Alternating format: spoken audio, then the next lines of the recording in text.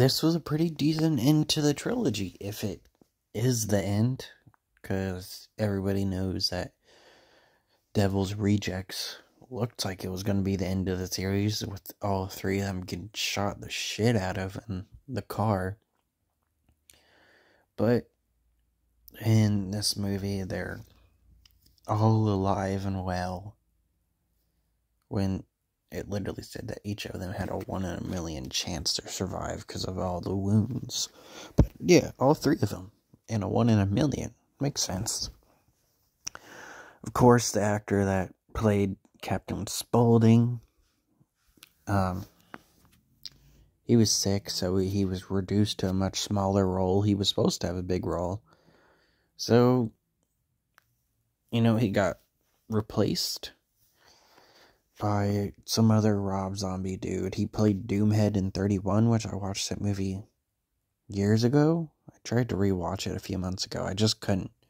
They have like this short dude that plays Hitler, dresses up like Hitler, and the main characters have like Confederate flags, and there's like a slur dropped a few minutes in.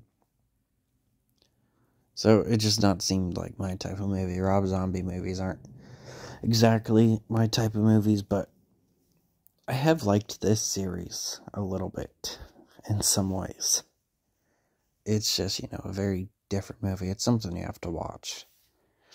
So Captain Spaulding gets killed off in this movie. They don't explain why.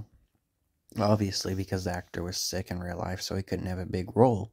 He gets, the lethal injection, the death sentence in this movie. But Baby and Otis don't.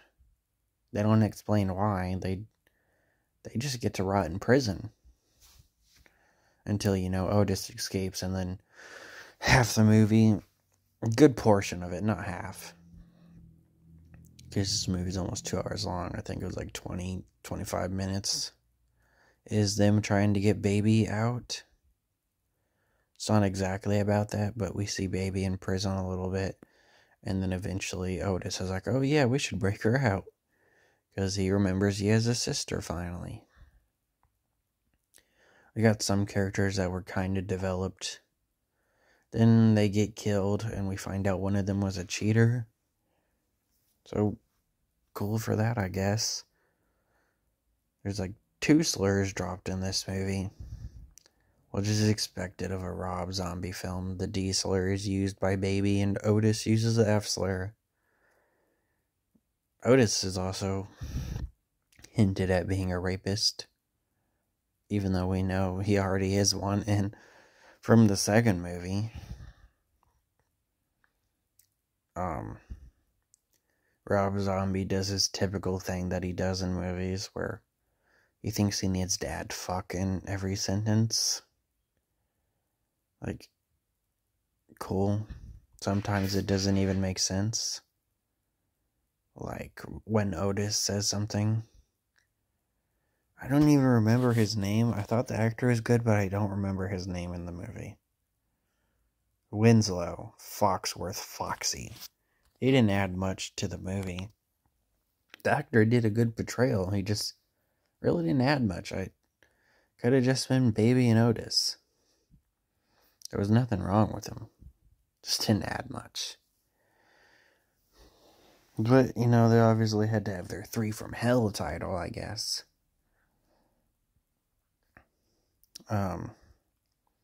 There's also a scene where they just kill a random clown. I guess they got the wrong house or something. And he was supposed to go to a birthday party or something. And once he kills him, he's like, I hate clowns. Which is ironic, because, Captain Spaulding, they had to have done that on purpose.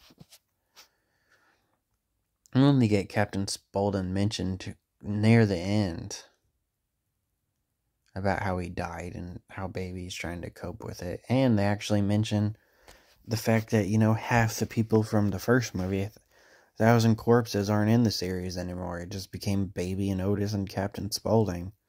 Until the actor Sid Haig got too sick, so he couldn't return. So now it's just them. They actually give them a happy ending for whatever reason. These terrible, terrible people that almost died in the first movie. And they make, like, the second half of the movie this big revenge plot. Because Danny Trejo returns. He was a minor character in the second movie with the wrestler DDP, who does not return. And that was apparently because he didn't fit into this movie and Rob Zombie's vision. So, fuck him, I guess. So, Danny Trejo gets killed pretty early on, and that leads to, like, the second half of the movie, because Baby thinks nobody will know us in Mexico, so they go to Mexico, and of course, someone recognizes them. And all three of them thought it was a good idea for some reason. So, they all go there. Obviously, they get caught. And they kill the son that just wanted to avenge Danny Trejo, and the movie ends. It's a very different movie. It was decent. There's also, I think it was kind of racist. There's like this Mexican lady that gets called My Little Taco, and that was just very uncomfortable. It came from Winslow's character. But yeah, I guess that's about it. I hope it's the end of the series, unless the fourth movie finally kills them off. That is the only way I would want this series to keep going, is for them to finally be killed.